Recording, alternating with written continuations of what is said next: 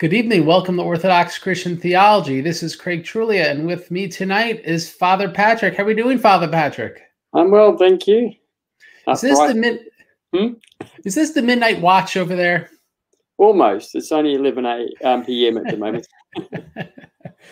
So I'm very pleased to have you on tonight because this is something, the topic of Hilary Poitiers and his pneumatology has been something that we've been talking about for about a year. And it's a topic that we both find mutually interesting. Correct me if I'm wrong. Neither of us are specifically experts in Hilary Poitiers specifically, but we're interested people who like Hilary Poitiers. Would I say that's the case? Yes. No, he's one of my favorite Western fathers. So I enjoy reading him. I take him as quite a solid authority on the Orthodox faith. And I much appreciate reading him. So.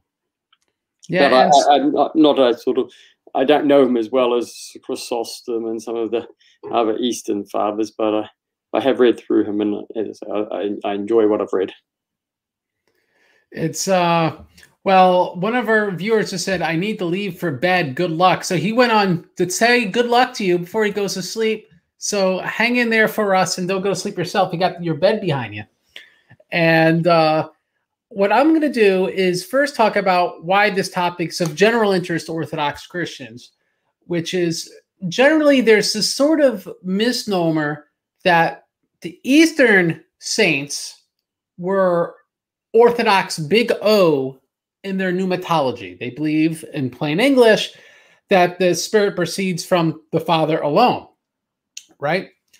And there's then this belief that, well, Western fathers believe in the Filioquist, that the Spirit proceeds from the Father and the Son.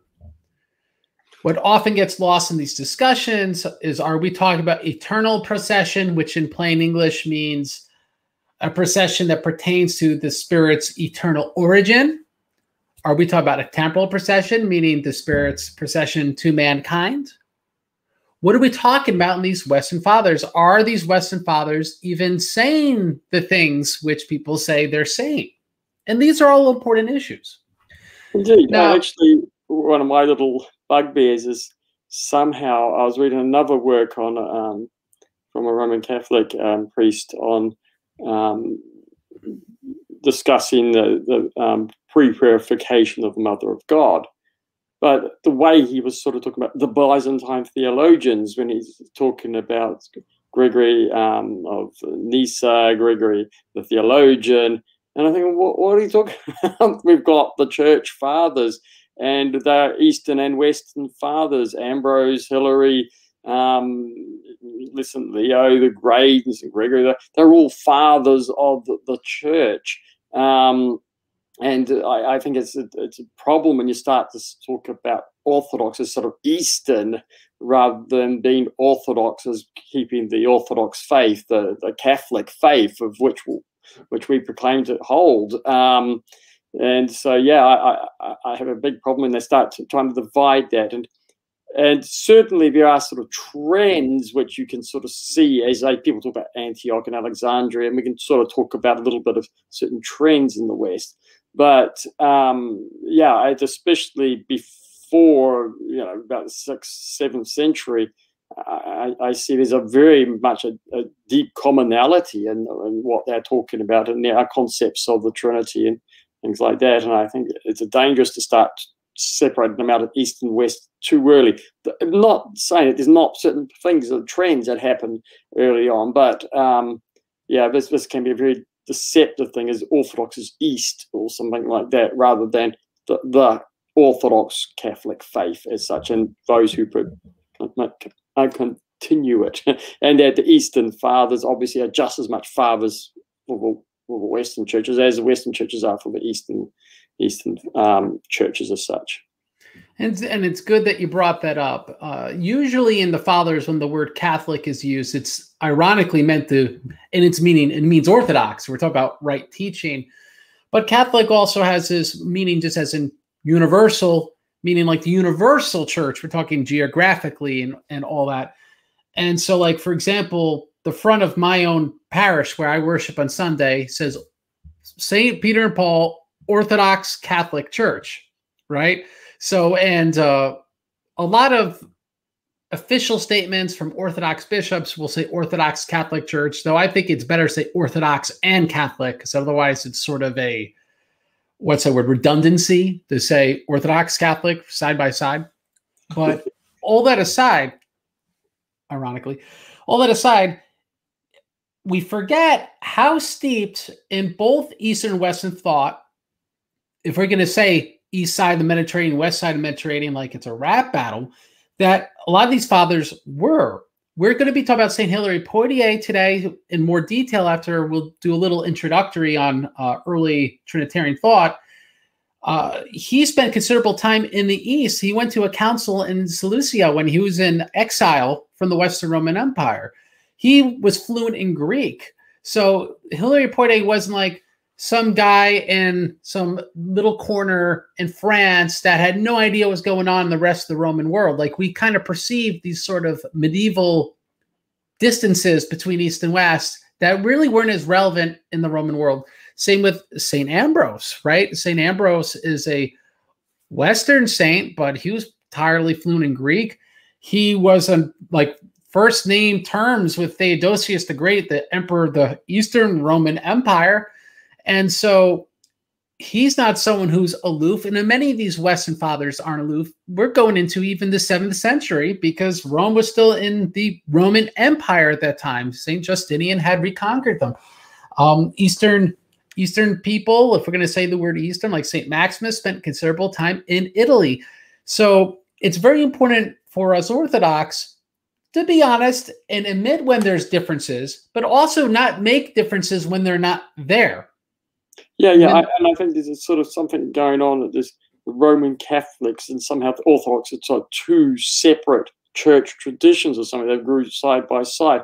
That's a real nonsense. There is one Catholic tradition, one Orthodox Catholic tradition that spreads east and west until such stage as that particular influence or things that happen in the West from the Orthodox Eastern perspective, for one of it, meant that the tradition became corrupted to a certain degree, that there had to be a separation where we're no longer of one mind.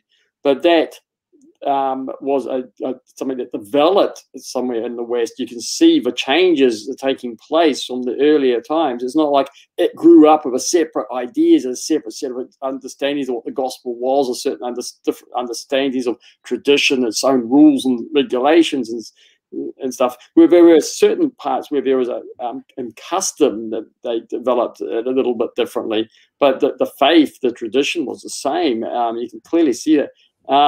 And then it split, but there's sometimes people put back the modern time back on there, and sort of as if there were two different traditions sort of somehow going on at once, and sort of slightly influence each other rather than understanding this the one church of the one empire spread across the movement of people back and forth. Ideas that Greek was predominant in Rome, and probably until about the 4th, 5th century when Latin slowly came into the services. So yeah, they were speaking the same thing. And anyway, you go to Ireland and you look at the monastic saints of Columba and that, and the experiences that the monk sneaks along to see what's happening with Columba when he goes off to pray, and the divine light filling the church. I mean, this is just like a story of a monk sneaking along to watch an Aphanite elder going off to pray. The same thing. You see, it was the same spirituality, the same tradition everywhere at that stage. Though customs sort of became different, and then they sort of sometimes traditions change, unfortunately, over time. But but we must never start thinking it's separate things, as you state. That we have a one church, one tradition, one idea, and everyone is mixing back and forward. St. Gregory Great spent a lot of time in Constantinople. There, it sort of sent from the Church of Rome, of old Rome as such, to Constantinople. So they all knew each other sort of through. So. Now I'm going to read something from St. Hilary, which is going to be kind of like my introduction to the introduction, so we can really contextualize what Hilary says in On the Trinity. And in Book 6 of On the Trinity by St. Hilary Poitiers, he says in the 19th paragraph, And then when you had breathed into me the breath of life and endowed me with the power of thought, you instructed me in the knowledge of yourself by means of the sacred volumes given us through your servants, Moses and the prophets. From them I learned your revelation that we must not worship you as a lonely God. For their pages taught me of God, not different from you in nature, but one with you in mysterious unity of substance. I learned that you are God in God, by no mingling or confusion, by your very nature, since the divinity which is yourself dwells in him who is from you. But the true doctrine of the perfect birth revealed that thou, the indwelt, and thou, the indweller, are not one person, that you dwell in him who is from you. And the voice of the evangelists, the apostles repeat the lesson. And he continues in verse 21, paragraph 21. These are the men who have taught me the doctrine, speaking the apostles and the prophets, which I told. And so deeply am I impregnated with their teaching that no antidote can release me from their influence. Forgive me, O God Almighty, my powerlessness to change, my willingness to die in this belief. These propagators of blasphemy, for so they seem to me, are a product of these last times, too modern to avail me. Before I have ever heard their names, I had put my trust in you, had received your generation from you, and become yours as still I am. I know that you are omnipotent. I look not that thou should reveal to me the mystery of that ineffable birth, which is secret between yourself and your only begotten. And so why do I say this? St. Hilary of Poitiers was in exile, like we were talking about. He was in exile in the Eastern Roman Empire. He's from France, but he's fluent in Greek. He was born in arguably probably early 4th century. And we could date this because his daughter was also a saint, and she died when she was 18 and before he got out of exile. So he has to be only sold when he has a child. And then she died around 360. She was about 20. So that means he was subtract 30 years before that. So probably born around 310, if you do the math. And so St. Hilary of Poitiers was born before Christianity became the state religion Roman Empire. And for those who are curious, Christianity was bigger in the Eastern Roman part of the Roman Empire than the Western Roman Empire. And so even then, it would have been more of a fringe minority religion. There are persecutions all the same. And the time Hilary's writing on the Trinity, the issue is the persecutions are against those who hold to the Father, Son, Holy Spirit being one God in 3 persons of the same nature, same substance, as he's saying there in that translation, because the word substance would be used in Latin. The reason this is relevant, because one would say, well, why is he just appealing to tradition? Why is he appealing straight to the apostles and the prophets that they taught that there's not just a sole God, but they're one nature? What's he talking about? Why wouldn't he just appeal to Nicaea? Well, one must remember Nicaea was a dispute at this time. Nicaea was in a dispute, and there were several other seemingly church-wide councils held almost every other year at this point, the semi-Arian councils. And appealing to these, someone else wouldn't be very convincing. Perhaps they weren't very convincing to himself. In De Senatus, even St. Athanasius says that the Council of Nicaea spoke as the words of Scripture. So that's his argument as to why this council stands alone at that time, because there's no other ecumenical councils at that time, was by comparing it to the Scriptures. And obviously the other councils just didn't measure up. So the Scriptures were this bar of pure fidelity to the faith. And it is interesting that St. Hilary of Poitiers, who was very well learned, all over the Roman Empire, fluent in Latin and Greek, that he wouldn't necessarily appeal to earlier fathers, earlier tradition. And so what I'll say very quickly, it's not because he could not. And I think this is where a lot of people get wrong. And this is the wrong episode to speak in extreme detail about Trinitarian doctrine pre-Nicaea. But you had in Jewish thought, like in Philo, Philo was essentially a binitarian with a middle Platonist streak with emanations, which means in plain English, he believed that the Father, he said the Father is God, and the Word, which we call the Son, is God, and that the Son is a second God, so somehow not fully measured up the Father, and that there's an additional emanation called the breath of God or the Holy Spirit. And he essentially had a sort of Trinity. Now, there's obvious issues with this, which is we wouldn't accept that as a proto-Orthodox doctrine even. But I say this, if a first century Jew is very learned, is using a kind of Trinity, it shouldn't surprise us when the apostles taught the Father, Son, Holy Spirit are God, but otherwise didn't give much more elaboration to the Jewish audiences and the Hellenistic Jews or Greeks converted to Judaism. This would have not been very foreign to them. They were already well aware of the sort of latent Trinitarianism within a Hellenized Judaism, within a Judaism with a Middle Platonist bent. And this is something which we are Christians, we believe is providential. It's not by mistake that Plato wrote what he did, and Plato's views had evolution as I did. And by the time it's the first century, they were absorbed so much by mainstream Judaism that the audiences were prepared to hear the message of the Word made flesh, of Father, Son, and Holy Spirit being God in three persons. And you'll see in First Clement, in Didache, and the scriptures, they will speak the Holy Spirit as God. They will speak the Holy Spirit as a person. He speaks. He's of a personal nature. He's not some impersonal force. But they don't otherwise offer much more explanation. In the second century, and there's more to this, but I'll just stick with the guys who got it right.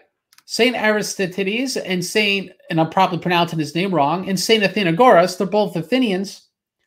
Both saints taught that each person is God, Father, Son, and Holy Spirit, but they also taught they're of one nature, which is very interesting. This is precisely the teaching of Nicaea in the second century. And Aristides, in his case, we actually know he wrote around the year 124 or so because he addresses the Emperor Hadrian in the letter. And he actually uses Hadrian's, like the Roman emperors had like names that were like 5, 6 names long, and he uses like 2 middle names to address them as well. And so that's how we know this is accurate. It's a very specific internal detail. And so even though some scholarship will try to emphasize, I think, a little too much, St. Justin Martyr, St. Theophilus of Antioch, as having views that are too uncompromisingly Middle Platonist, the point of the matter is you already had saints in the second century using the word Trinity, as St. Theophilus of Antioch does. Speaking of all three persons being God, of being one nature, all the distinctives in Nicaea existed in Aristides' case 60 years after the scriptures were written. Yeah, well, if you don't mind me interrupting here, you go right ahead. A good point here, and I think this is again a problem of modern scholarship and a modern thinking. I think it's a humanistic, secular thinking. The faith was given once for all, as the scriptures declare, by the apostles, and the sense of the faith, what it meant, etc., and some of its philosophical language about what it meant was basically, was very early. And that somebody like Arius comes along. The problem with Arius is he's innovating. It's not like the Trinity is somehow in the 4th century developed as a doctrine and people start clarifying that. No, it's been received as a doctrine. And these testimonies show that these ideas of a common nature, etc., were there from the start. This is what they passed on. And Arius comes up with an innovation. He comes up with something different, and the church fathers come back and say, no, that is innovative. That is not what we've received. That is not our common understanding, the common tradition. And the First Ecumenical Council wasn't a discussion to invent a way to talk about it, but a testimony to what was commonly received by all of this common testimony of the Trinity in the one. Obviously, the Nicaea, again, the scriptures were not like Protestantism in a sense, sola scriptura, but nevertheless, the scriptures were the written testimony, the authoritative written testimony of the faith. and they were the standard against which you tested doctrine, because they were the formal accepted apostolic writings. And yeah, and again, also just on top of that is that the idea of the Trinity is right through the Old Testament. It becomes clarified with Christ when he starts to speak, and it's where they actually, he opens their mind to see it, but it's right through there. And so when the Jews started, the followers of the Jewish mind start to engage with the what Christ was saying, what the apostles say, it does come clear. Oh, yeah, they actually know, because the way the Holy Spirit's spoken, the way that the word is spoken, etc., in the Old Testament. It's like, oh, yeah, of course. Though the emphasis was on one God over and against the pagans of multiple gods, the Trinity is through there. And as you say, there are some philosophical backgrounds to the Trinity, and then Platonic thought, and actually if you start swinging across to even Hindu thought, which involves in the Buddhist, you still see some form of a Trinity there.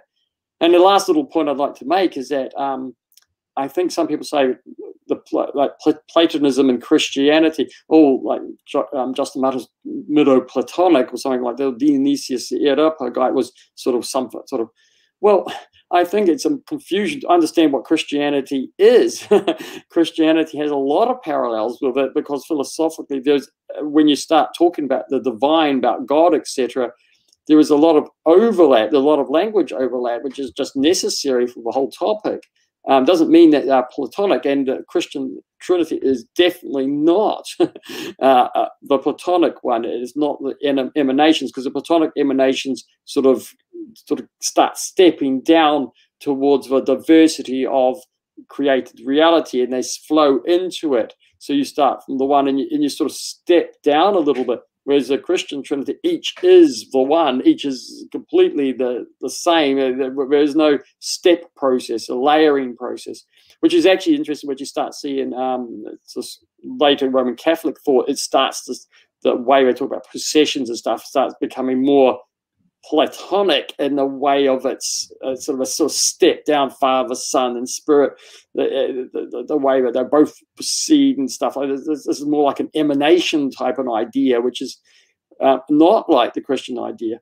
But there is a lot of Christianity is, in a sense, philosophically has a lot of parallel to, and it doesn't mean it's Platonic. And I think people haven't really understood Christianity if they start saying this. They haven't seen where it's really different, but at the same time, there is a lot of commonality in its expression. So I think it's more of a lack of understanding Christianity than saying that it's Platonic as such. So yes, and so which is putting towards some of these writers like Dionysius could be a lot earlier than a lot of people say, because he still talks about the scriptures as the basis. And I mean, this is really what everybody's talking about until probably well after Nicaea. Until Nicaea is well and grounded, then you start adding that to the authoritative texts of faith. But prior to that, the authoritative writings were the scriptures for everybody, though they also recognized and practiced, more specifically, the unwritten tradition and the way we pray to the East, etc., as Basil the Great and John the Damascus pull out later on, the way of making the sign of a cross. All these things were passed on in practical terms, but they weren't written down. So they were living this tradition as such, commonly, and as expressed in its liturgies. But for doctrine, yeah, the scriptures were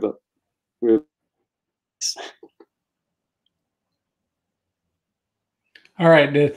I didn't hear the very end because the internet connection.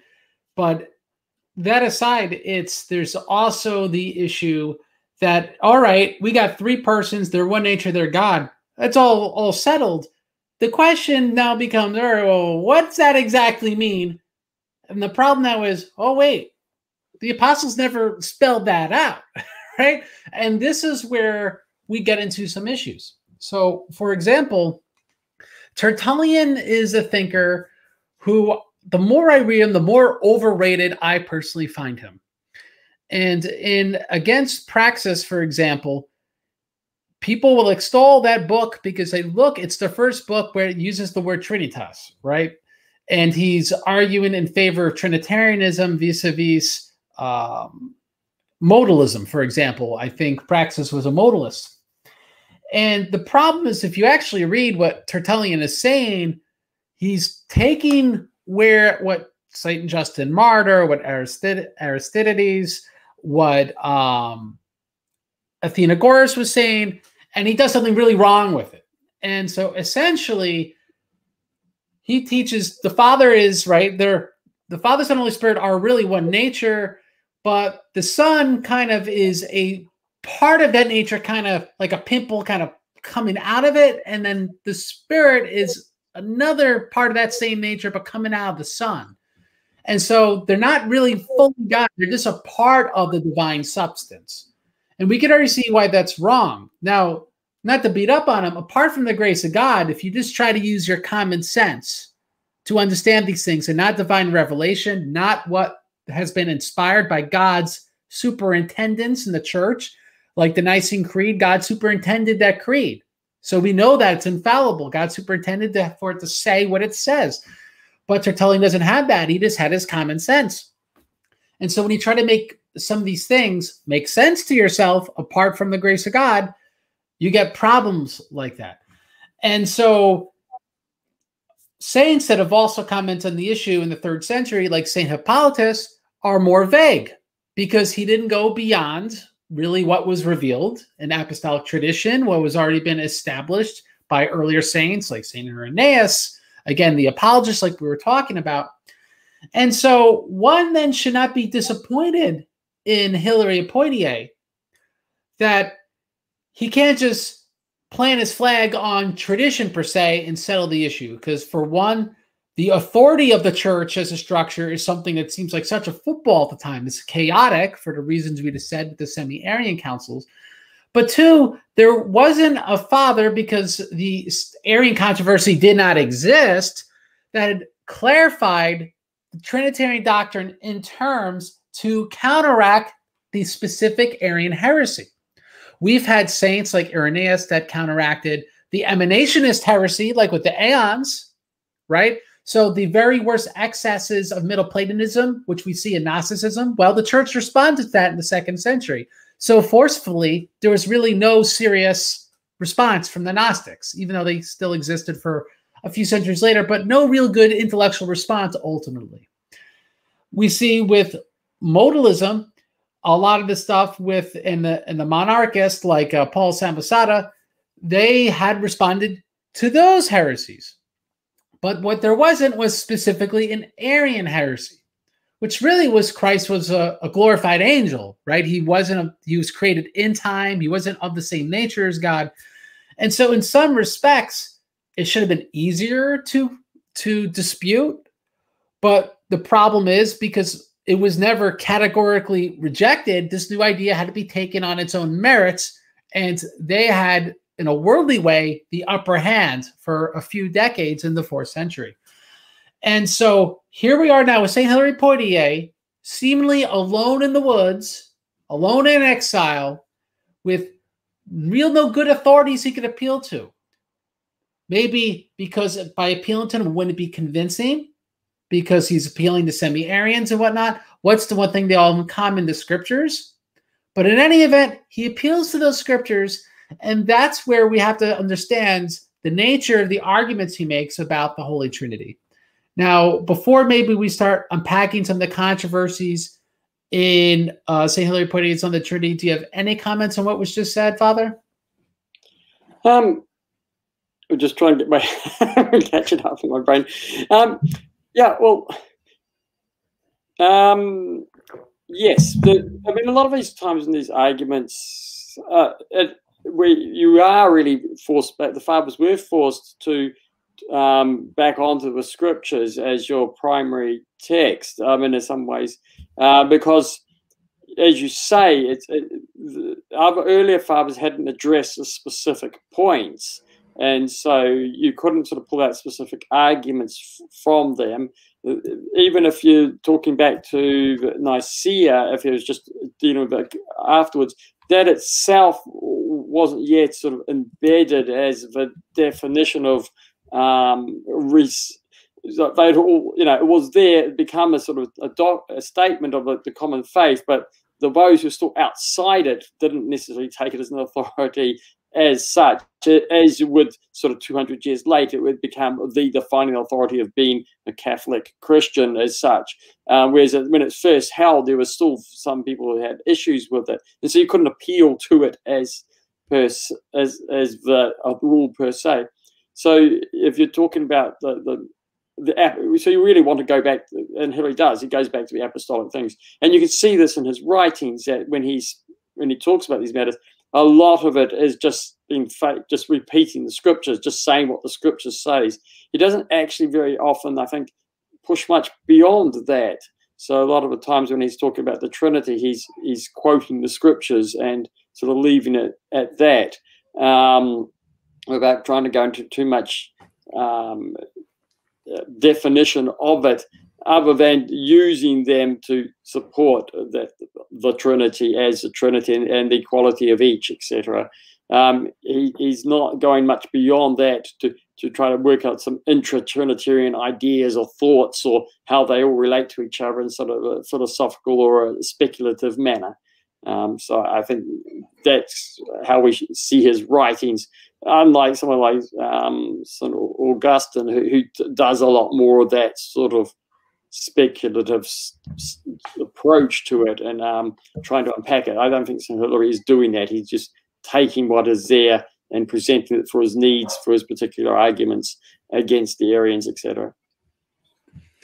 Now, the way we first started talking about St. Hilary Poitiers in more detail was a passage that troubles me.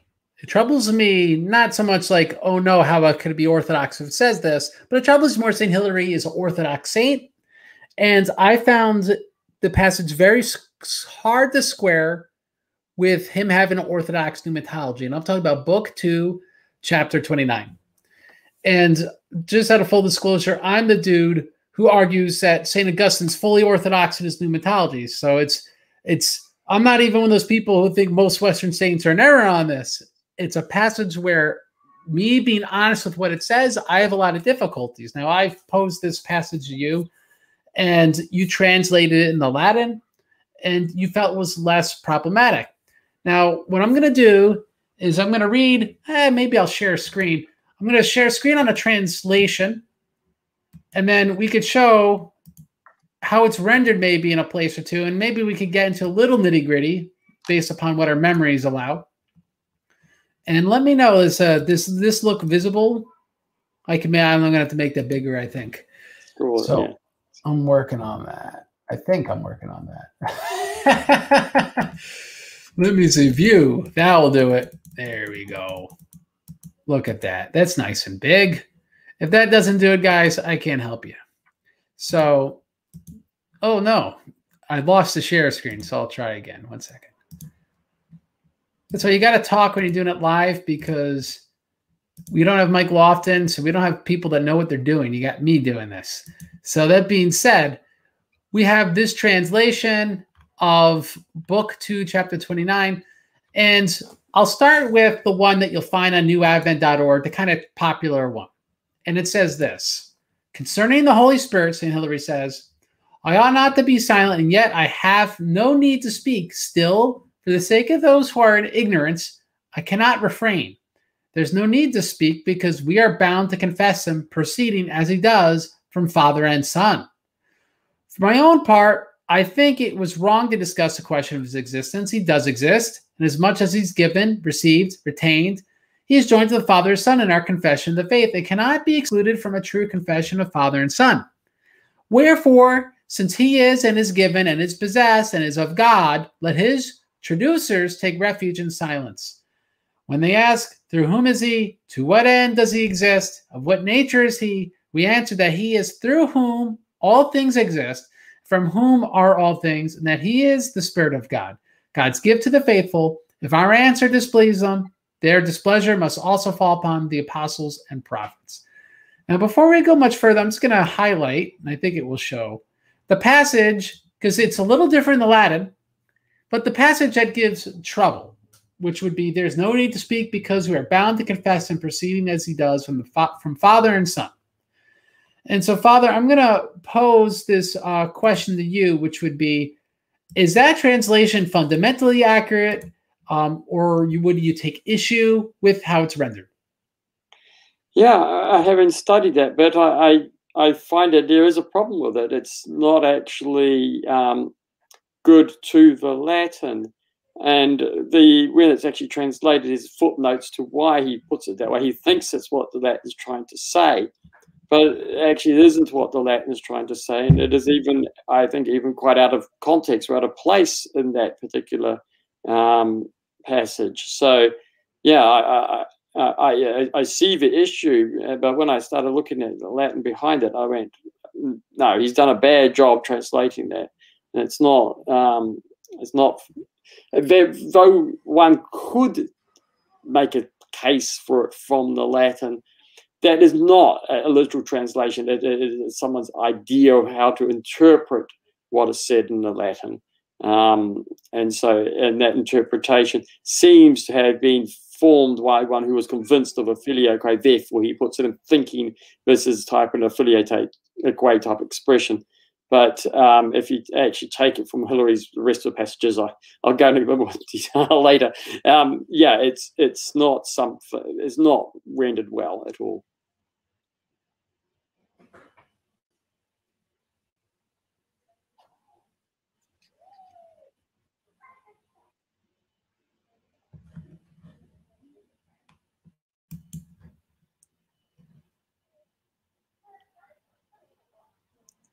Would you like me to explain more how it should be rendered, or would you like to look at other bits first, Craig?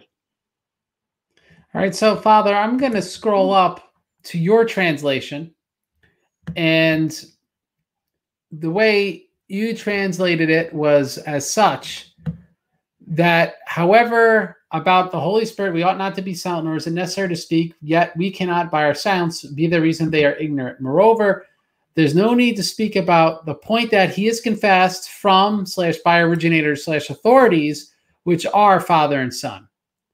And so you change the turn of phrase from proceed from the Father and Son, because the word proceed's not there.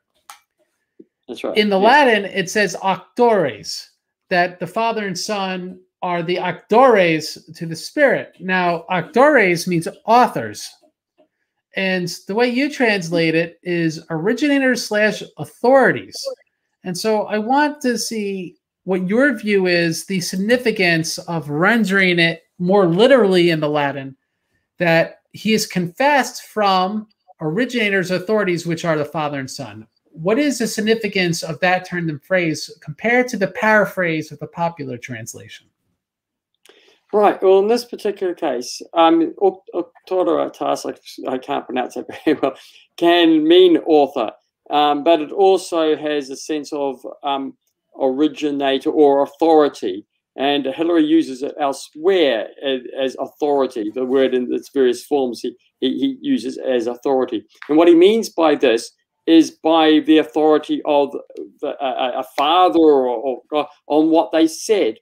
So this here is we're confessing the existence of the Holy Spirit on what authority? On the words of the Scriptures, on what the Father says through various Scriptures in the Old Testament, etc., and for what the Son says when he speaks of the Spirit. So on their authority, on their testimonies we have in the Scripture, either as the Word of God or the statements of the Son, we are bound to believe that the Spirit is God. And this is what he's talking about. So, and this is what the word authoritas is used here, and as he uses it elsewhere. He uses it one stage as the author of existence when he's speaking about the Son. But I understand this in a broader sense of author of existence, author of all creation, author of all things, and as the Father and the Son is there, not in a specific sense of the or generator of the sun, for that word. But in a broader sense of the author of all existence is naturally the father of the sun. And so that can be read. But in this particular context and in other places through his works, Hilary is using the word as an authority. So this is the authority by which we believe this. This is authority who speaks on this matter. And here in the context, it's very much, why do we believe this? Because we, as we've talked about before, he goes back to the scriptures, because we see the testimony of the Father and the Son in the scriptures saying that the Son is divine. And that's why there's no question about confessing him as such. So I think it flows there. It is actually what the Greek Latin says. And I think there's the idea of proceeding and stuff is actually forced on the text and doesn't even quite fit the grammar. So because the authorities applies back to the not as the cause of the Son here, but the authority of our confession, the authority for why we believe this, is not the authority of what the beginning of the Spirit as such. It's about our confession. Why do we believe? Because of the authority of the Father and the Son. So yeah, that's what I've rendered and why. Now, Father, what's your PhD in, if you don't mind me asking? Orthodox ecclesiology. And did you need a research language for that PhD? No, in the end I didn't. Though it's sort of one where you do need to be able to get into Greek and Latin, etc. So we didn't have to formally have a course that I could pass a course in those languages. But the reality is, when you're dealing with the fathers, if you can't sort of, at least for short passages with a dictionary and things, do translation of, ancient Greek and Latin. It's hard to, when you're dealing with a specific saying, a specific text, it's very hard to just talk about it in English, because the nuances of the words, etc., you can get yourself tied up in knots. There's many occasions where people start trying to use English texts for the New Testament, etc. And if they're trying to make a specific point on that just from the English, you can go way down the track, way off the track. You've got to go back and see what the Greek says. So I've got experience of that, and I learned Greek liturgically as well, so I could serve the liturgy in Greek and translate. So, and then I take across the Latin. And there's also not only the sort of sense of knowing a language, there's a skill in actually trying to get your head around the meaning of a language. So quite often, even though you could speak very good Greek or very good Latin, if you haven't got the head and the mind of the fathers, you may not be able to try to comprehend what they're trying to say. But if you've got your head into the tradition of the church, then you can sort of say, oh, yeah, actually, now this is what they're saying. It harmonizes with the other fathers. It comes out. And you start to get a sense of what they might be trying to say, the feeling, the essence, the meaning that comes out. And that's quite important. That's why some translations are difficult. They might have very good language skills, but if they haven't got the sense of the fathers, etc., they can really butcher it because some things are a little bit more difficult. So that's another important part when you're engaging these texts, is actually having your head in the same mental space as the fathers. And yeah, and that's what's often forgotten, is that oftentimes these texts cannot be understood in isolation. And the more one has a well-rounded understanding of the tradition that they were coming from, one can understand and translate them. So, for example, you wouldn't want to be someone translating the fathers and have no understanding of the scriptures, or specifically Old Latin or Vulgate or Septuagint, depending upon what language you're translating. Because you'll immediately identify, oh, they're quoting, or they're citing, or they're referencing such and such. Now, that aside, I did have a Latin PhD scholar also translate the same passage. He concurs with you, but for the audience, I'll read the passage in full that he translated, and I'll also speak of the parts which are somewhat awkward because this Latin could have been corrupted, being that when properly translated, doesn't fully make sense. And so this is something that, should be kept in mind because, and I might have to reshare screen because it got all black for some reason. Something we should keep in mind is there is proof in the manuscript record of forgeries adding the Filioque, adding it in margins, things to that effect, in particularly a lot of Latin manuscripts. And so there could have been something more here that's been obscured or just copyist error, that there were Latin words that was slowly kind of morphed into words that don't make sense anymore. But all that aside, let me bring up the passage and read the other translation. Then we'll move on to the rest of the book.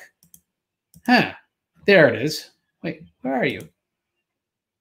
Don't know what it's doing. It's disappearing on my screen. And I guess I'll just try sharing screen. It's going to look really funny. All right. There we go. Share. All right. See how it's like that crazy thing here? All right. Now, Father, do you see the other translation now? Yep. All right. So this is our workaround. So anyway, the anonymous Latin PhD translates the passage as such. But we should not be silent about the Holy Spirit, nor is it necessary to speak, but it is not possible for us to be silent for the sake of those who do not know. But it is not necessary to speak about him, who must be confessed, since the Father and the Son are reporters. So he translates actores, or actores, or whatever it is. I don't have the Latin in front of me, as reporters. And indeed, I think that we ought not to discuss whether he exists, for he does exist. When the giver of the Spirit is accepted, the Spirit is met with. And so it's going to say, what's Hilary getting at here? The debate is whether the Spirit is a person.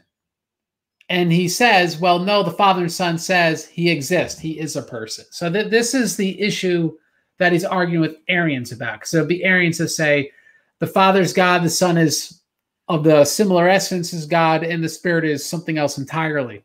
And he's saying no. So let's continue. And he who is joined by the confession of the Father and the Son cannot be separated from the confession of the Father and Son, meaning the baptismal formula.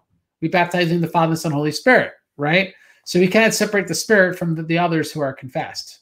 So we kind of see now the context of the Father and Son are reporters about the Spirit. Let's continue. Therefore, since he is, that being the Spirit, he is, and is considered to be the giver and of God, let the speech of Illuminator, Father, you're English, you can pronounce words. Illuminators. Thank you. Cease from this point. When they say through whom he is, and on account of what he exists, or of what sort he is, if our reply displeases them, when we say through whom are all things, from whom are all things, and because the Spirit is the gift of God for those who have faith, then the apostles and prophets will also displease them. So he quotes a couple scriptures and he says, if these don't serve as evidence that the Spirit is also God, then your issues with the apostles and prophets, not with me. So that is St. Hilary de Poitiers' point. But as we could see, this more literal rendering the Latin really draws out what the passage is about. And it's not about the eternal origins of the Spirit specifically. It's not about the Father and Son being authors of the Spirit in the sense of originators, but rather they're the authorities or reporters that testify to his existence. Just like when Christ says, I have 2, 3 witnesses, and then he names himself amongst those witnesses. So this is a kind of similar rationale that St. Hilary de Poitiers is pointing out. Well, now, Father, being that you've also looked at this passage in Latin, do you have any quibbles you'd like to take, or any comments otherwise on this rendering and anything we just talked about? Well, the reporters is another way of interpreting the Latin word by Octoaticus. I can't pronounce it very well, Octorus. But I would actually favor authority, because in other passages he uses the word that tends to take that sense. Reporters is a little bit not very Latin. There's not very much about age. He would be speaking of an authority. We believe it because the Father and Son said it. therefore standing them up as an authority would be probably a better way in English to carry the meaning which he's using there, rather than reporters. Not just simply reporting it as a journalist, for example, but they stand as authorities, obviously, because they're God when they speak. So it's a sense of reporting, but a sense of authority, I think, as we would use it, he's an authority on that matter, is probably a better sense of which the word does carry for that. But apart from that, he's saying what as the same thing as I've been seeing in it, and that carries a sense which for the rest of that passage that is God, because and that's what the focus of the paragraph is. It's nothing to do with trying to talk about the processions or the begetting of the Son or the procession of the Spirit. That's out of context here. So yes, he's basically done the same thing as I've done. The only quibble is that I think the word report is probably a little weak in that point, but yeah, I can't see that being sort of unfaithful to the Latin. Now I'm going to read a couple passages which I think are relevant, and because they speak of the Father being the author of the Son. So, for example, Book 4, paragraph 35. And this is, and just so people know, I could have easily never mentioned these and introduced no difficulties into the interpretation of this text, but I'd like to think that all of us love the truth and we're willing to grapple with some of these difficulties. So, anywho, Book 4, paragraph 35, St. Hilary writes, "The distinction of persons is indicated by you and your, but nothing suggests a difference of nature. Your points to the author, you to him who is the author's offspring. For he is God from God, as these same words of the prophet declare. God, your God, has anointed you." Right? So that's the you and your that he's talking about. That's the passage, Psalm 110. "And his own words bear witness that there's no God interior to God the unoriginate." So now we see what he means by author, that this is in reference, author equals unoriginate God. Now, if I were a Roman Catholic apologist, Father, I would say, well, Father, it sounds to me that the way the word author is being used is very specific. It's speaking of the unoriginate God. And so perhaps in Book 2, chapter 29, when he says that both the Father and the Son are authors, that he's speaking of them as originators, which is a legitimate rendering of the word author in Latin. I mean, to think about it, right? The author is the originator of the book, of any book. And so I'll read another passage that's really to the same effect. Book 5, paragraph 37. "He is God, yet by the powers of his nature, God is also in him. And because he is God and God is in him, there's no God beside him. For God, than whom there's no other source of deity, is in him. And consequently, there is within him not only his own existence, but the author of that existence." So we could see the word author is also being used as source. Again, originator. So, Father, what would your response to be to the fact that we do have evidence of St. Hilary of Poitiers using the word author very specifically to mean originator? Well, you can use that word to mean that. And so, yes, there does raise a sort of a question as whether he's using that to mean that in the particular passage of Book 2, section or chapter 29.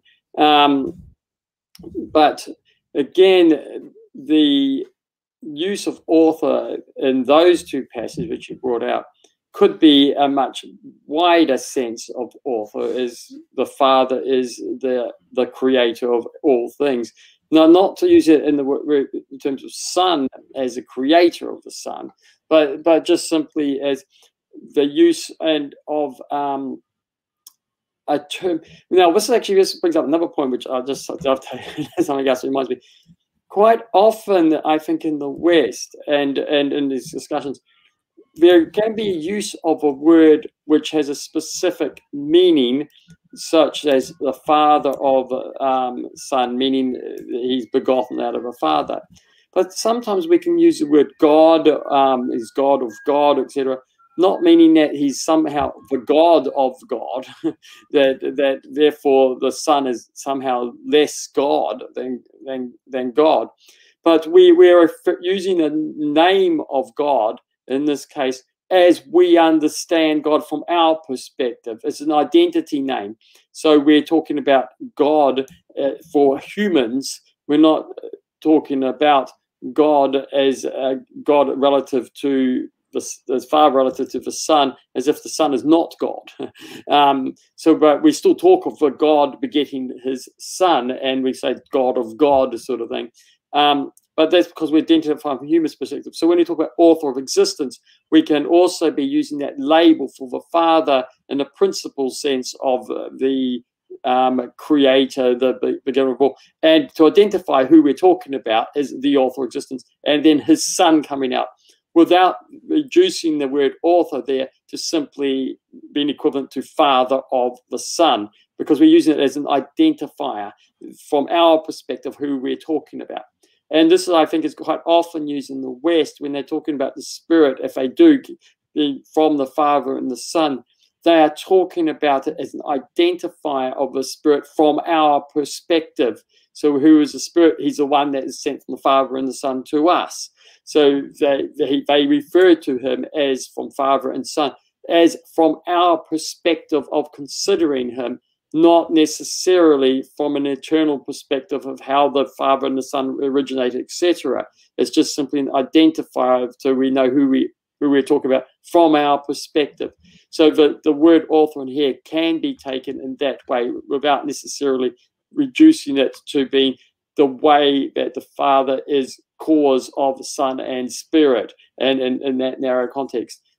Yes, he is also the cause of both, but it doesn't necessarily mean tying into it just doesn't mean necessarily just that as Father. Now, having said that, in the context as we talked about of the passage, the word doesn't quite work so well because the grammar doesn't quite work so well. And he also uses that word auteur in its various forms to mean the author or the authorities. So in book 5, chapter 2, book 5, section 5, and actually quite a number of places, if you go for a word search for this, he uses it in the way of an authority, that we follow this by this authority, that authority. So he uses it in a number of ways. And so we can't just simply say, oh, he used it here in this passage, therefore we must use it there in that one. We have to actually go into a little bit more in depth. What sense is he using it in this, and what sense is he using it in that? And is he using it solely for the specific sense of cause of the other persons of the Trinity? No, well, it doesn't mean that. And he's using, we can see that in a wider sense in these passages you're talking about. And in fact, he uses the same word for in a different context and other things. So when we come back to book 2, chapter 29, we've already discussed a passage where he's trying to sort of talk about the proof that the Spirit is God, is one of a Trinity. Well, we've got the authority of the Father and the Son already, as declared in the Scriptures, and all the rest. So we don't need to confess this because they've confessed it in the Scriptures. We can go look to the Scriptures, and that carries a natural sense of what he's saying in the passage.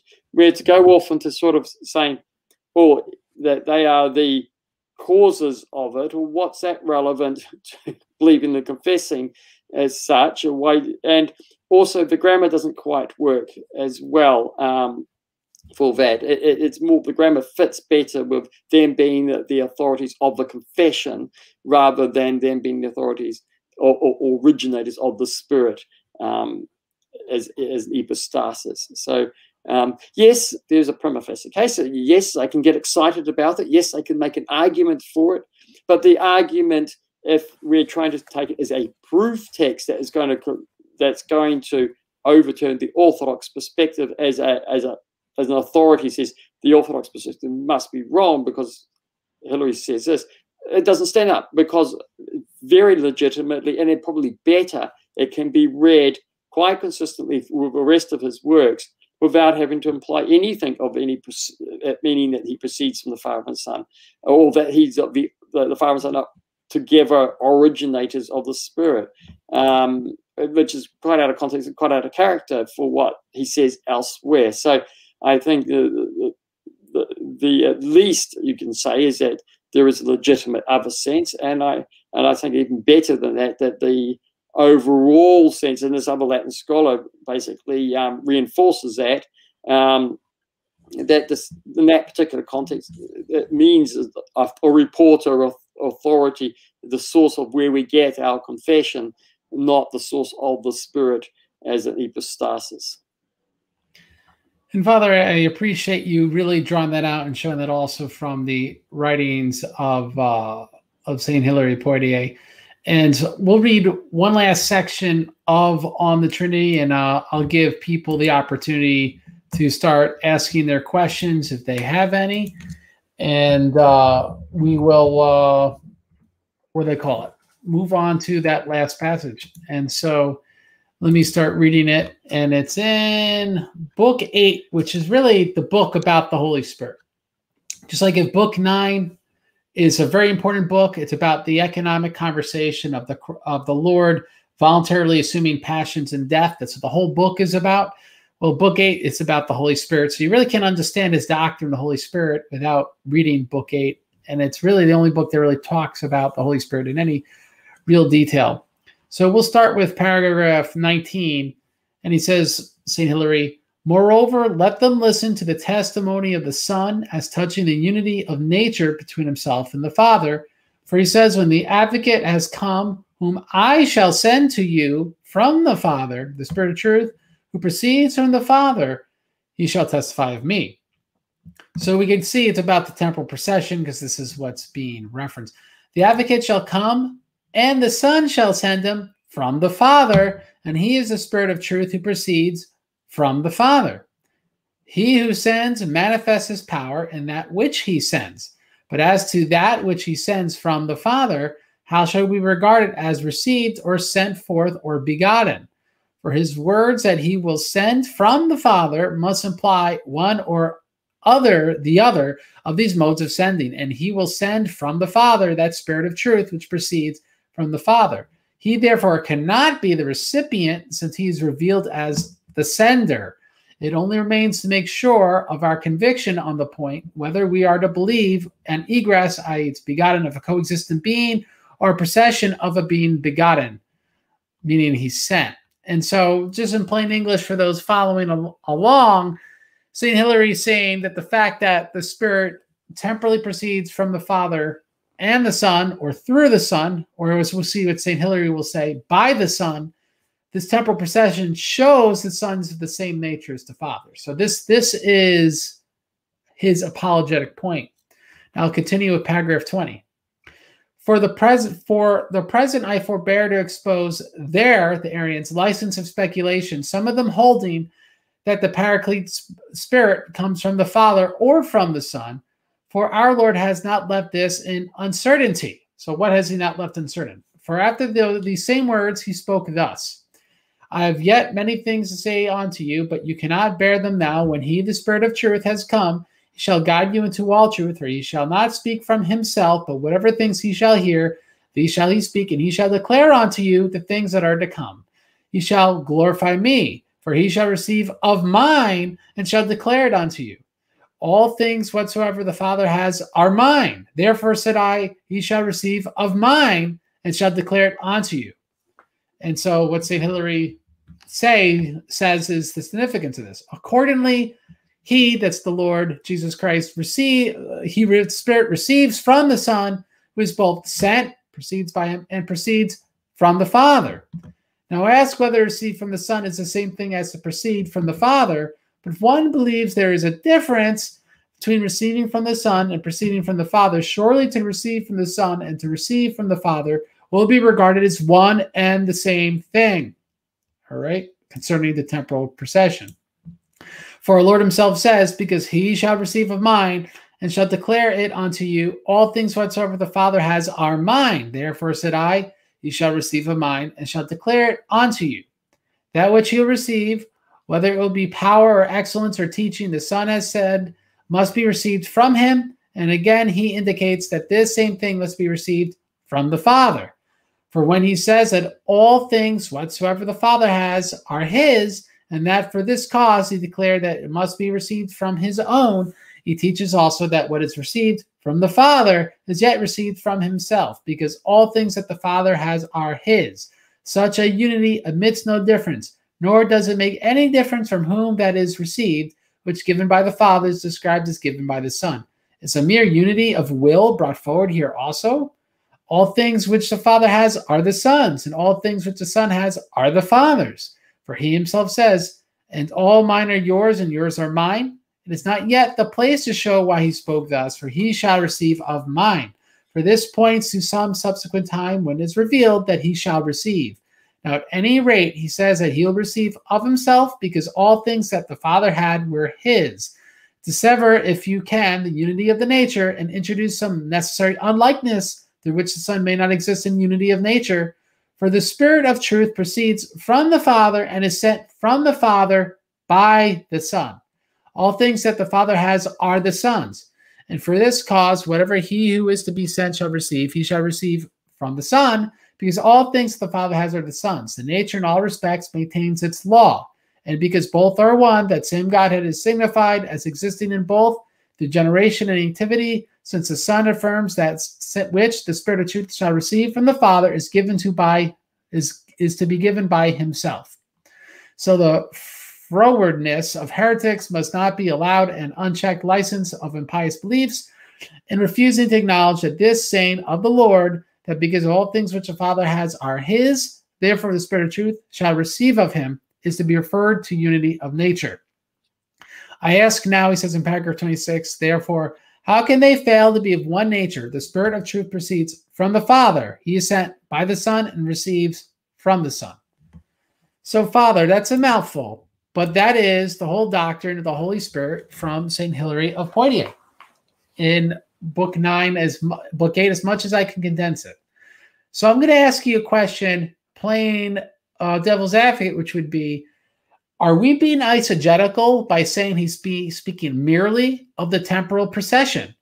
He keeps repeating everything the Father has, the Son has by nature. So why would that not include the procession of the Holy Spirit eternally? Right. Well, in this text, he's basically very careful to talk about proceeds from the Father and sent by the Son.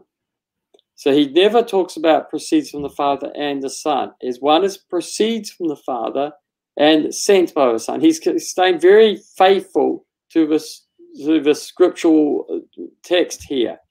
Now, this is the case when it's talking about sent by the Son. He is talking about sent to us. So the context of this sending is the sending to the faithful, sending to humanity. And he does make a careful distinction between proceeding from the Father and is sent from the Father by the Son.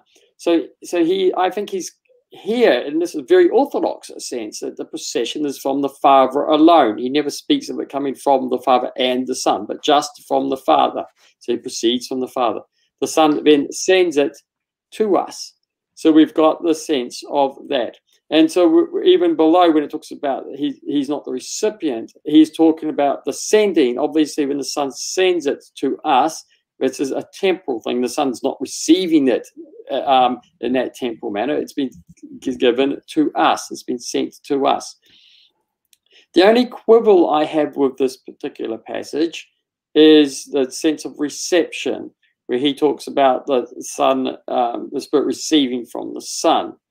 Now, he's doing that to talk about the common nature and from what we receive from the Father or Son. Of course, we're receiving the one and the same Spirit, whether it's from the Father or Son, from Father through by the Son, etc. We're even receiving one, and there's no difference whether we receive from the Father or the Son, in the sense the Spirit we're receiving is of a common nature as both. But if you look at the scriptural text carefully, it says, receive of what is mine. And then immediately it talks about whatever is mine is from the Father, is the Father's. So the text is saying that the Spirit has everything that the Son has. He receives from the same source as the Son. So he is, when we receive the Spirit, we lose nothing of what is the Son's, because the Spirit himself is from the same source and has whatever the Father has, and receives everything that Christ receives. And this is why it sort of says, it makes us find everything the Father has is mine. The only meaning for that is that the Spirit is sourced from the Father and receives everything from the Father, and therefore receives everything that the Son has exactly what the Son has.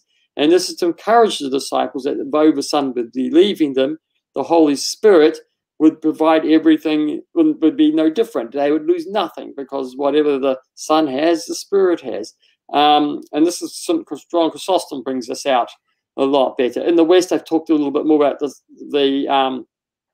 Son, the Spirit received from the Son, but I'm not quite sure. Apart from the fact that I agree utterly with the fact, with it being the same nature and everything that St. Hilary is trying to point out on that, I'm not sure if I've worked through quite exactly, but the sort of nuances of what that could later be used later on in the way of understanding. But I don't think there's anything in Hilary there. And actually, very clearly, because he keeps the scriptural language that the Father, the Spirit proceeds from the Father. He doesn't talk about spirits from the Father and the Son. It's sent by the Son. And that's very much an act of economy. So I think the whole passage is building on from the relation of us to it through economy, and it's not trying to talk about any sense here of an eternal sending of the Son. And even Augustine actually doesn't talk about any eternal sending of the Son. He's quite clear to point out that when he's talking about that, it's the whole thing is contextualized and us receiving. And that the gift, and he just makes a whole big chapter about whether the Spirit is still gift, even if he's not given. And there, so even Augustine's not really talking about eternal sending from the Son.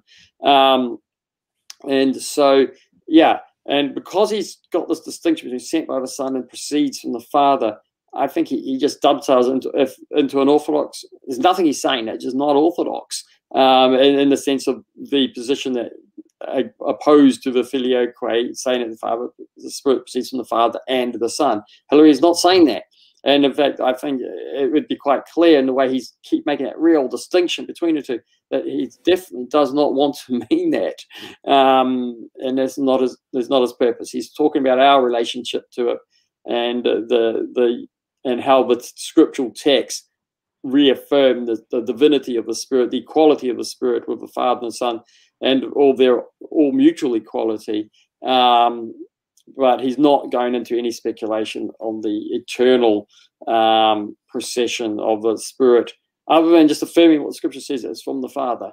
And so, yeah, there's nothing in there which, again, you could try to read a Filioquist from there, but it's not. It's just what any other Eastern Father would say. Yeah, it's interesting because St. Augustine quotes St. Hilary's on the Trinity as a traditional authority, because by St. Augustine's day, which wasn't long afterwards, probably 5 decades later, St. Hilary was already one of the most important saints in the West. And Augustine will quote commentaries and stuff from St. Hilary. But St. Augustine seizes upon a similar argument that St. Hilary makes here, which is the fact that, let's say, Father and Son could do the same thing here, send, speaks of them sharing the same nature. Now, that argument in isolation is not ultra compelling, because it would then mean, well, then if the Spirit doesn't also send, does he not share the same nature either? It kind of lacks a distinction as to, well, this is true in as much as there's no sort of particular hypostatic contradiction in doing so, right? And so in St. Augustine's time, he was able to make this distinction, the hypostases being the difference the only perceivable difference in the Father, Son, Holy Spirit is their relational differences. And that's what is the particular hypostasis of each person. While the doctrine of the particular hypostasis was not fleshed out in St. Hilary's day. So you could say they're persons, but he kind of lacked the formal language to really explain it. And this is similar to what we were talking about, the 2nd century apologist, right? They had the same exact doctrine as Hilary. We just read it. Different people, same nature. But because they lacked the clarification from the Cappadocian fathers of the particular hypostases, they could make a point, which in isolation is true, but could be taken the wrong way, or could then be used to say something wrong if we use it just in isolation. And I think that's why people need to be careful reading the Apologist by saying, oh, they're just Middle Platonists, because we have to understand the limitations of language, and certain clarifications weren't made where they couldn't explain something as specifically because the clarification didn't exist. And we kind of see this a little bit in St. Hilary. And so we could read him rightly. And as you point out, it seems to me the simplest explanation is St. Hilary's trying to say there is a difference, but there isn't. There's not a difference in nature, but there is a difference in sending. It's from the Father by the Son is the exact language that we see in the translation here. And so much to think about. I think this might be the longest ever stream on Hilary's on the Trinity, focusing on these few passages. So that's got to mean something, Father. You were part of something special. So we have a couple questions, if you don't mind answering. One is on St. Hilary of Arles. And if you don't remember, because it's not like we prepare for these random questions, to say, I don't remember. And so do you have anything that comes to mind about St. Hilary of Arles' conflict with St. Leo? And he says, is that the right Hilary? Because I can't remember. But yeah, that's a different Hilary. It is a different Hilary, especially seeing this one died about 100 years before Leo. Well, no, about 50 years before Leo was born. So Leo's born there in a different century. But on the specific, I possibly do have something to say, but I would need to be reminded more on the questions about what specific point. Well, if I remember right, what specific controversy and stuff, because Hilary of Arles is a later one, and I do know about that, but I would need to know a bit more about what you would want to know about. Yeah, I guess, like he said this is in reference to you, since that's you as an ecclesiologist. I'd like him to discuss. So St. Hilary went to Rome to tell the Pope to mind his own business when interfering with the Frankish Church. Right. Or the Gaulish Church would probably be the more accurate terminology at that time. Yeah, I mean, well, actually, St. Leo's, it's interesting. He is patriarch of that, and he does have a general oversight of that. But in Orthodox ecclesiology, there are limits to this, so that while the Pope of Rome, Bishop of Rome, can have a general oversight of all churches, which means that he can write letters to anywhere and say, hey, what are you going on? What are you doing over there? Yeah. But he does so to protect tradition. And so a lot of the times he's actually writing to exarchs. Now, exarchs in the church, there's 3 major layers of bishops. There's the bishop of each city as such.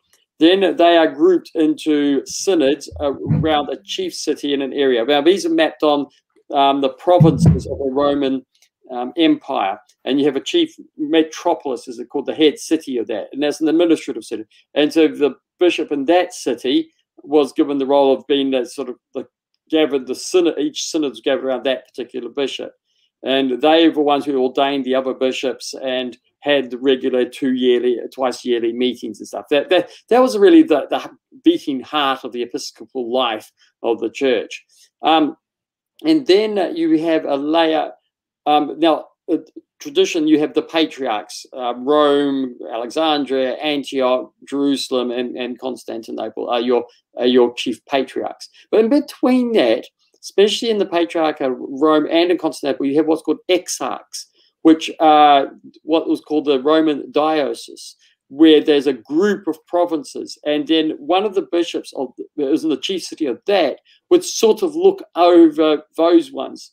And a lot of times Leo was going to those guys, look, don't interfere with the business of these metropolitans. Your job is to sort of be an oversight. You can ordain the metropolitan bishops, but not the bishops within there, and you shouldn't interfere with that. And so perhaps so there is a limit to everyone's jurisdiction. In other words, St. Leo the Great couldn't go into a metropolis and ordain a bishop. No, that's the metropolitan's right, only the metropolitan's right. And St. Leo is very strong to protect these rights. But St. Hilary, because he's a blur sometimes about these, he might have legitimately gone, well, you're telling me off to what my business in here. And where Leo might have gone, oh, actually, no, you're overexerting yourself in what you were supposed to be doing here. You're actually doing more than you're supposed to, and you're interfering with those. That's my job, to protect them from your interference with them. And so I'm interfering to protect the tradition of the church, not to try to interfere per se what you do.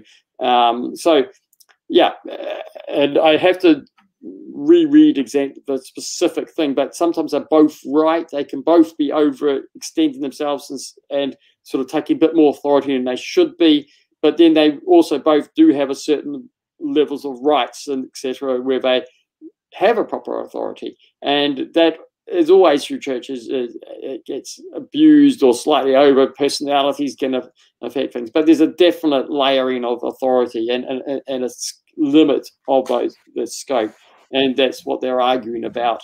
And who exactly is right on exactly what point, I can't remember. But yeah.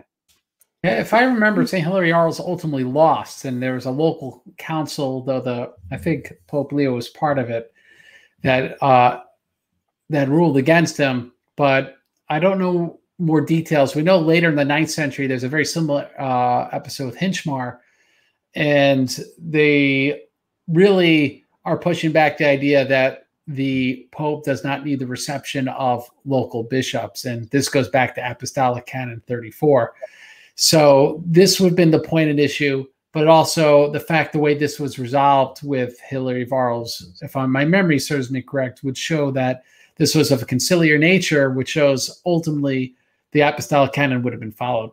Yeah, it's about the limits of his jurisdiction, which fell under his jurisdiction. And I think there was some sort of imperial division or something like that, and they had to sort of go, yeah, you do, but we should actually make sure we distinguish between these two areas, and no, you're not to interfere in that particular spot, something like that. So there was a little bit of pushing around. Yeah, if I were to bet money, Hilary of Arles was no longer in the Western Roman Empire at that point. That was probably occupied by this or that German tribe, and so but the church's structure transcended the time and space of the empire. It was built. It was found that you used the empire structure that was there because it made a very handy empire structure to actually replicate the church's synods and what it needed for unity and to manage things. It was a beautiful structure just sitting there. So they just basically, right, we'll take it. So there's no squabbles. We're not going to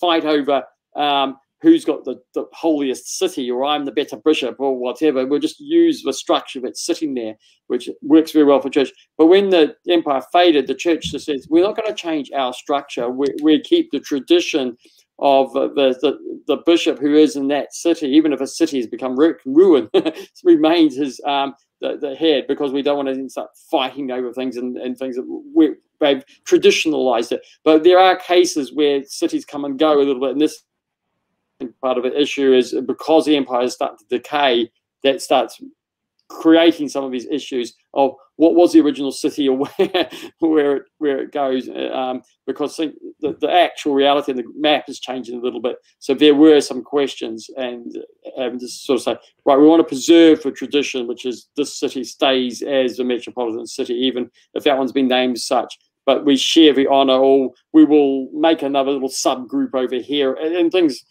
like that. So it gets all. Well, there's certainly been confusion because there was also the other point of view that the empires would determine jurisdiction. There's a canon in Trullo about that.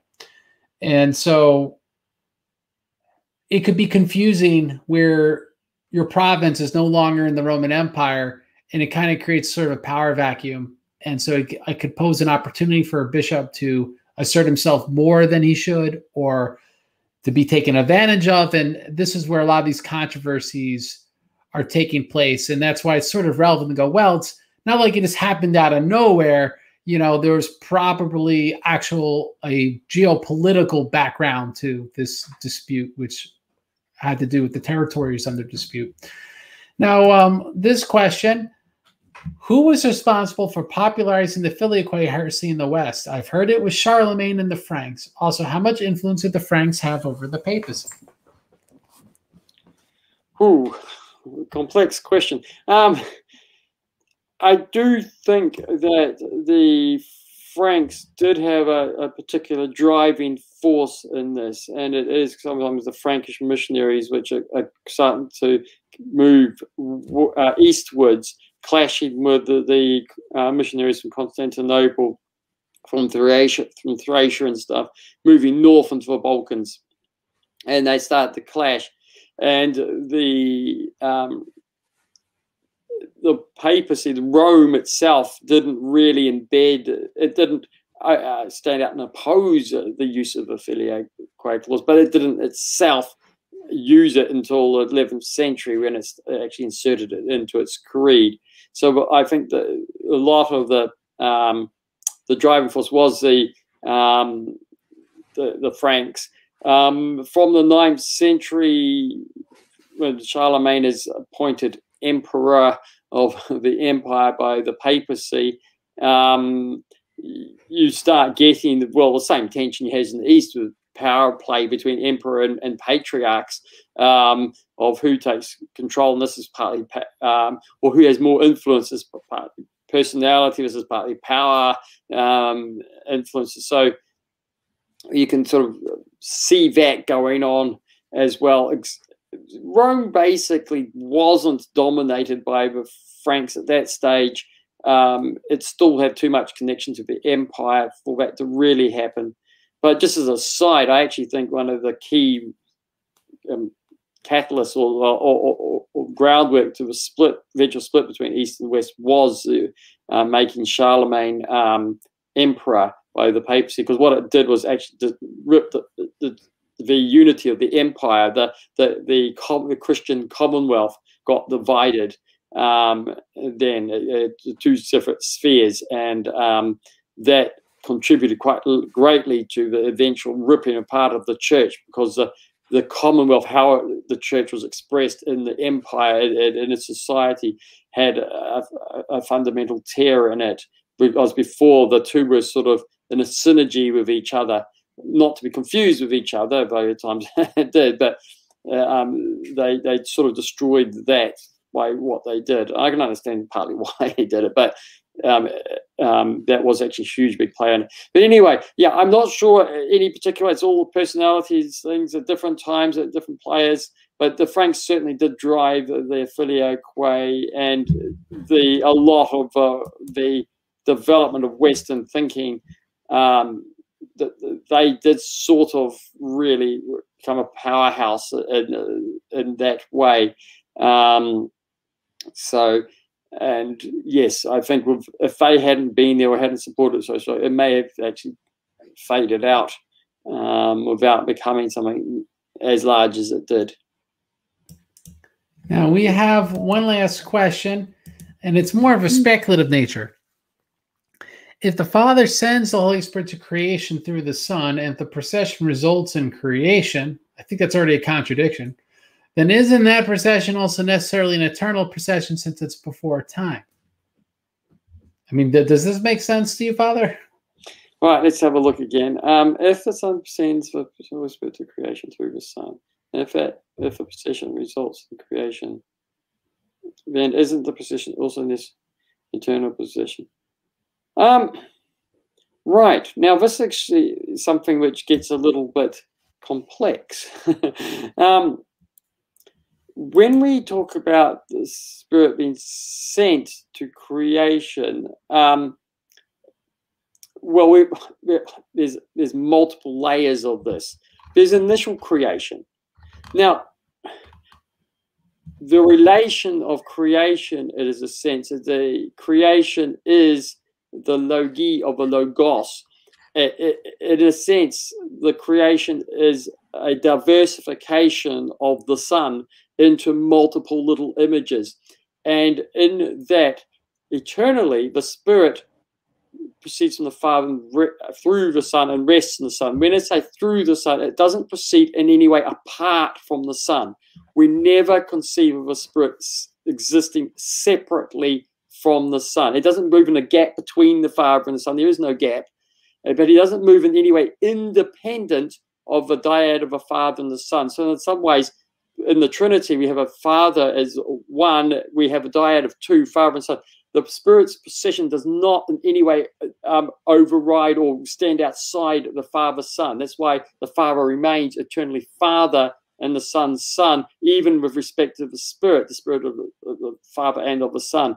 And it sort of binds and distinguishes that union. So when God creates, he creates everything through the Son. So all what is created is in sort of little miniature images out of nothing of the infinite complete image that is in the Son. And so it's like the creation is like a little sons, and when mankind is like the ultimate image of God, and that's why he's called the Son, a son of God. But all creation, we see God through all of it. And the Spirit naturally rests through all creation because it is like little sons of God in a sense. And the Spirit rests in the Son. It rests in all creation. That's why the Spirit moves over the waters of creation. So we've got a general sense that the Spirit's through all things, as the Father and the Son are through all things.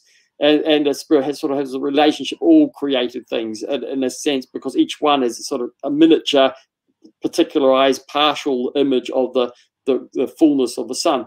Now, when we're talking about specifically, though, with the faithful here, so when we talk about the Pentecost, what we're talking about is the Spirit given to the faithful. Now, when we're talking about this, it's not that the Spirit is moving out of the Son to the faithful as exterior to himself. The Spirit only moves the faithful so far as they are united to the Son. They're becoming one with him. The only need to talk about a movement out of the Son is that the people, as the faithful, start from a state of separation from the Son and then come bound to the Son. And in their binding to the Son, they receive the Spirit because they didn't have it before through the Son, through their union with the Son, but not as separate from the Son. So this is why the Fathers talk about the Spirit only rests in the church. It's only in the body of Christ. It's only in those who are united to Christ. This is why we receive the Spirit after we baptize, after we identified with Christ. This is why the Spirit only comes upon the gifts, the Eucharist, once it's identified with Christ, with the church. So the offering is that of the church. It's the offering is of Christ. The offering identifies itself. Only then the Spirit comes in and realizes it as the Son. And the Spirit is Abba Father. It manifests and realizes the Son. So it always eternally actually proceeds from the Father and rests in the Son, identifying the Son, distinguishing the Son, uniting the Son. And it comes into us because we are united to the Son. So it doesn't leave that. So there's no eternal sense of needing to proceed out, because in practice and creation, we only talk about the Spirit being sent as we are united and becoming truly sons of God ourselves, and never apart from this being sons of God. So if we don't have a Spirit, we're not a son of God, as it says in the Scriptures. And the Scripture doesn't exist in a specific way of identifying as creating the Son or manifesting, glorifying us as or the Son in us outside the church. And so we do talk about sending, but at the same time only in the context of actually that means becoming and resting in the Son and us being united to the Son. So eternally there is no need to talk about a position. Now, as a matter of fact, if you start talking about that, you start corrupting our sense of salvation and what it means, because ultimately to be a son is to receive have the Spirit resting in one. If the Spirit to be son relative to the Spirit means that you are cause of the Spirit, then for us we can't be sons of God. It'd be impossible for us to be saved because we would have to be a cause of the Spirit. The Spirit would have to come out of us for us to be truly sons, because that's what it means to be a son by definition of epistasis.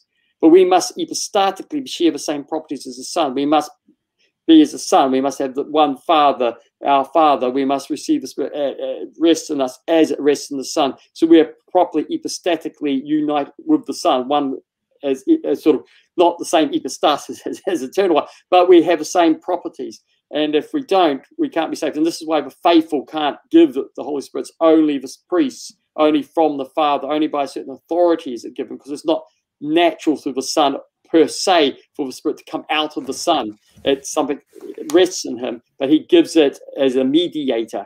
Through him we receive the Spirit. And this is why the priesthood is distinct, and the apostles only gave the Spirit, so that to remember that that it's not proper to be sons for it coming out. So that the Filioquist in any sort of procession is will deny our salvation. Could be impossible for us to be sons of God, and B is not reflected in the traditions of the church. And that's exactly why the faithful can't give the Spirit as sons of God. It needs priesthood to do that. No, it's I feel bad, but John asked the question, and I understand it's late, so if you want to give a quick answer, we have, what does Father say about the Roman Catholic argument that even Eastern Fathers support the Filioquist, for example, Maximus the Confessor? Is that a true assertion made by the Roman Catholic side, Father? Well, when someone like Maximus is around, the Filioquist as defined at Florence, at Lyon, didn't exist as a doctrine. There was no such thing. So we can't say that they were supporting that. What you can say is that they were justifying or giving a reason to allow the talk of proceeding from Father and Son, which you see in some of the Western Fathers who talk about that. And they provide a justification, so we don't condemn them. But the only reason they're given the justification is because there is a problem with talking about that. And they were trying to say, well, don't take this the wrong way, because clearly if you state that in a full blunt way, as it was later done at Lyons and at Florence, it is heresy. This is why he makes a defense of the Western Fathers, because they weren't saying it in that way. We understand this not to mean that, but to mean something of that, as I said, that identifying sense of it.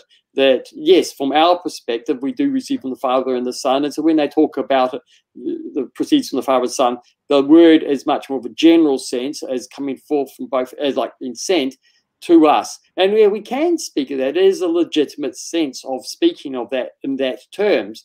And we shouldn't utterly reject that, because otherwise we would make a mistake that of the nature of a Son as mediator, and we have in our union with him, and we must receive the Spirit through the Son, and we can't receive it directly from the Father, because we'd actually mess up our whole Trinitarian understanding. But the reason why we defend it is because they're trying to make it clear that it doesn't mean what was later held at Lyons and Florence. Otherwise, they wouldn't have needed to defend it, because everyone believed that. They wouldn't have had this point of actually having to justify anything, because that would have been the common belief. Because it wasn't, and it wasn't correct. That's why St. Maximus sort of makes a defense. Why were I saying this? And to give a real short piggyback answer to the question, St. Maximus' letter was read during Florence. The Roman Catholic side heard it. They rejected it, not once, 3 times. So clearly they did not agree with the doctrine of the Filioquist as understood by Maximus, or they would have accepted it, which they did not. They rejected it. And so it's an argument that's made in kind of ecumenist circles, but it's just not fundamentally accurate. I don't know what else you could say. You could make fun of the person for being ignorant of this, but it's kind of irrelevant. It's just not true. So what else could one say? So all that aside, Father, I'm really grateful you came on tonight. Is there any anything that the audience should do, the follow up with your work, your writing, anything, any way they could bless you, or any causes you believe in? Any plugs you'd like to make? Well, if I happen to live nearby and want to attend my parish, I can go along. There you go. But, there has been somewhere in Norfolk in England, and I'm a very tiny little parish. I'll keep that in mind. Free to come along. But I have a couple of books which I have written on. Well, they're just basically my manuscripts for my master's thesis, my PhD thesis. So I just self-published as books because I'd never get any money from it otherwise. But well, so Father, we could work on making you a few bucks. Could you send me the links to those books? I'll put it in the description so people watching replay will have copies of those books. You could learn more about what Father Patrick has learned without doing any of the hard research because he did it for you. How about that? Yeah.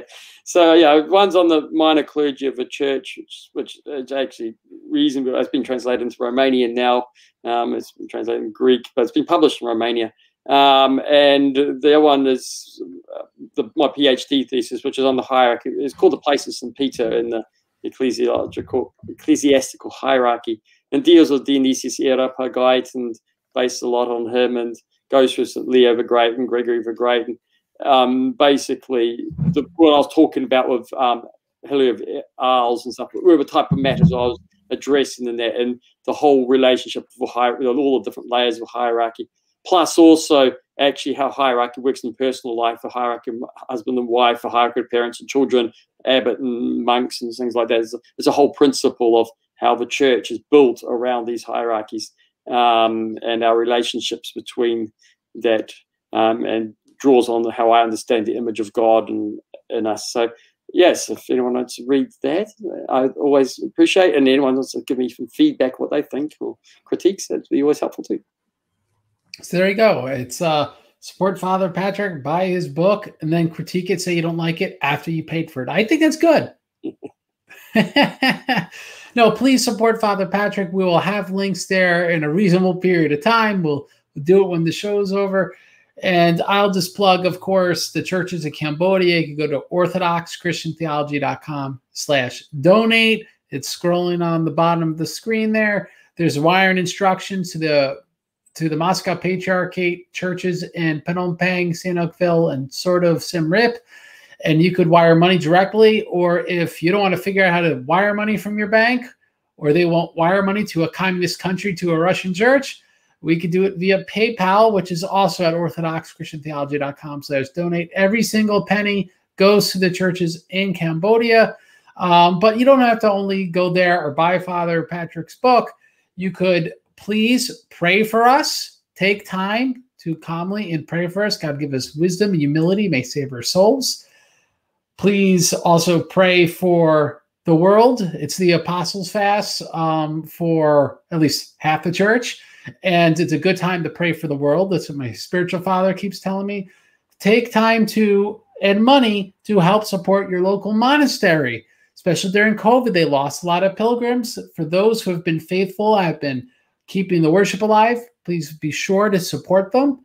And point being is this has blessed you, bless someone else, and God will bless you in some way. This is not get-rich-quick scheme. So not saying you're going to get money for it, but God will bless you. You bless someone, God will bless you. So, Father, you have any last words, or we'll call it an evening? No, nothing. Otherwise, good night to the audience out there. Well, good evening to the American audience who are still in their twilight zone. Good middle of the night for those in England. Good evening for us in America. Good late afternoon for those in California, and good morning for those in Australia. I'll end this show as I end. That's right. I'll end this show as I end all my shows by quoting Jesus Sirach, saying, "Fight to death for the truth. The Lord God will fight for you. God bless you. Have a good evening."